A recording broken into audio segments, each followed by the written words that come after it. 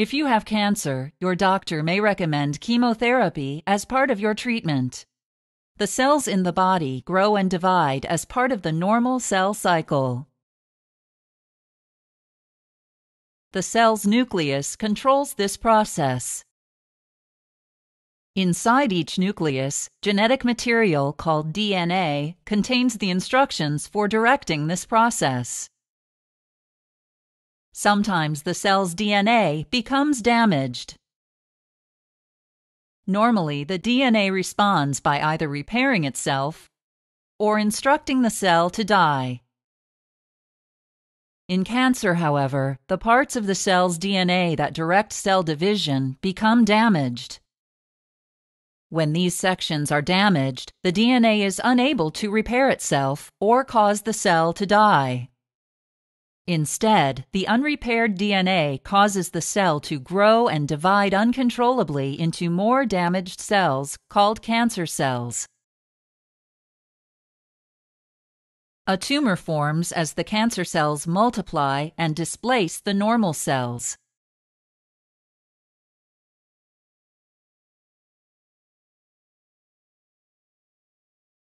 As the tumor enlarges, it develops its own blood supply. Since cancer cells do not stick together as well as normal cells, they may break away and enter a nearby blood vessel. Cancer cells in blood vessels may travel to other areas of your body and form additional tumors. This is called metastasis. Additional tumors may form in areas such as the lungs, liver, and bones. Another way cancer may spread to other areas of your body is through your lymphatic system.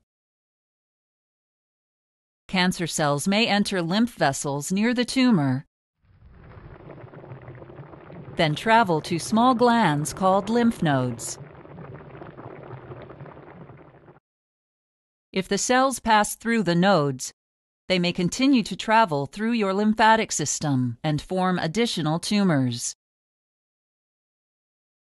Chemotherapy drugs work by targeting fast-growing and reproducing cells, a characteristic common to cancer cells. The tumor shrinks as the cells stop dividing and die.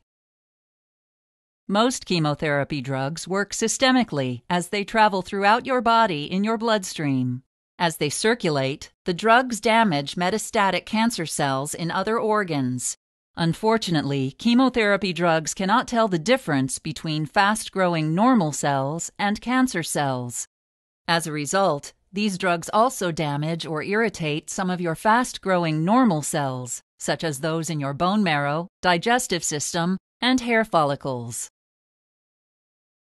Death, irritation, or damage to these normal cells produces side effects such as a weakened immune system, nausea, and hair loss. The goal of chemotherapy is to reduce or eliminate cancer cells in the original tumor and any sites of metastasis.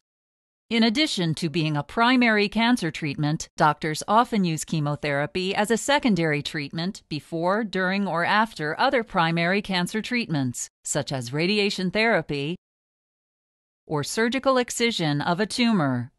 Depending on the location and type of cancer, you may receive chemotherapy drugs intended to circulate throughout your body, including pills, capsules, or liquids taken orally, and intravenous or intramuscular injections.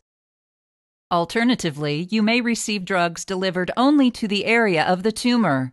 One local method delivers drugs to your bladder or chest through narrow tubes called catheters. Another local method injects drugs into the cerebrospinal fluid surrounding your brain and spinal cord. A third local method places slowly dissolving wafers into an area where a tumor was removed. In most cases, you will receive a number of different chemotherapy drugs to increase their effectiveness. You may receive many chemotherapy treatments spread out over a period of weeks or months. This allows your body to recover between treatments and to kill as many cancer cells as possible. common side effects of chemotherapy include hair loss, nausea, decreased appetite, fatigue, anemia, bruising, and diarrhea. It is important to rest, eat nutritious foods, and take medications prescribed by your doctor to reduce or minimize these side effects.